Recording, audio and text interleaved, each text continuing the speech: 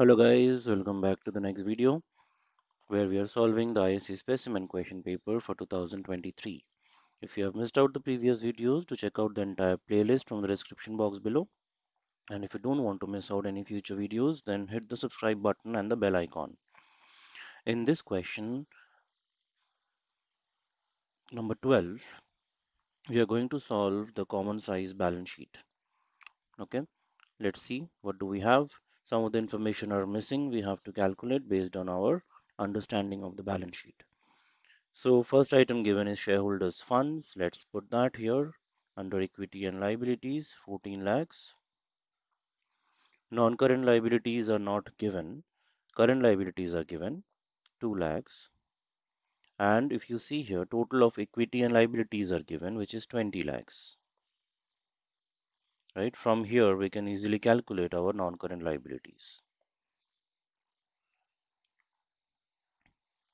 Okay, that comes to 4 lakhs. Liability side is done. Let's move on to the non-current assets, the next item which is given, which is 15 lakhs. Again, current assets are not given, and even this is not tallying up with the total balance sheet total.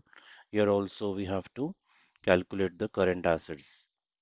So that will be straight away 20 lakhs minus 15 lakhs is 5 lakhs. Right? Having done this, now we have to calculate the percentages. And as you know, in common size balance sheet, the balance sheet total is taken as the common denominator in all cases. So in that case, the percentage for this will be 14 lakhs divided by 20 lakhs into 100, 70%. Similarly, 4 lakhs divided by 20 lakhs into 100, which is 20%. 2 lakhs divided by 20 lakhs into 100 is 10%. 20 lakhs divided by 20 lakhs into 100 is 100%. Similarly, 15 lakhs divided by 20 lakhs into 100, which is 75%.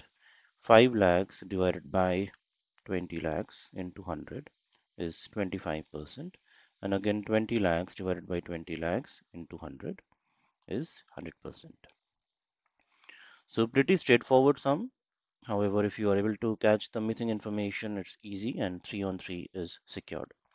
Thanks for watching. If you have any questions, do let me know in the description in the comments box below. We'll catch you all in the next video with the next set of sums that we have. Thanks for watching.